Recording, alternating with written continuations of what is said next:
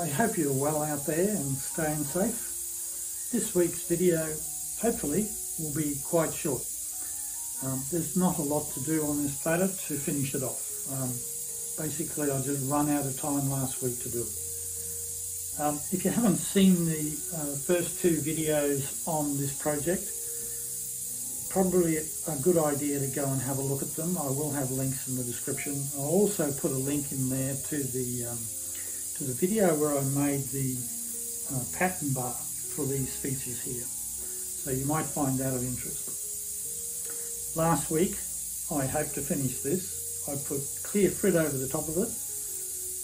I polished it again, or I fired it again, hoping to get a nice polish on it before I then would have slumped it. But the clear frit on it didn't quite work the way I'd hoped. It left a little bit of haze and that.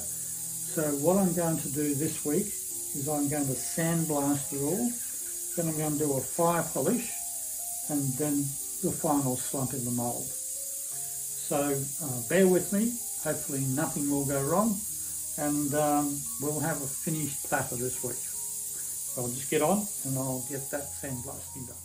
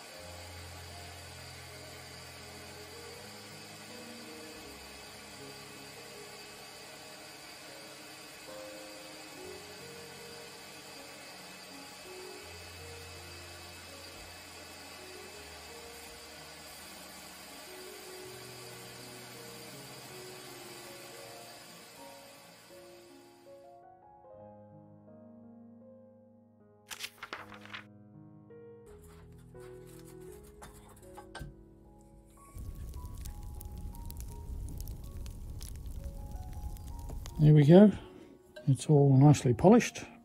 We've got rid of that little bit of hazing. Looks good. So now I'll just get it onto the mould and into the kiln.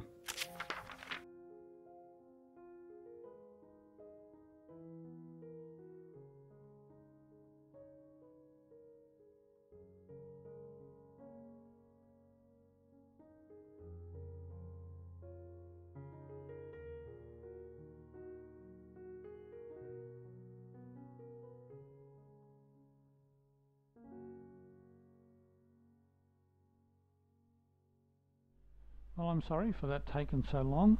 A few little hiccups along the way, and a little bit of life got in the way as well. I hope you enjoyed it.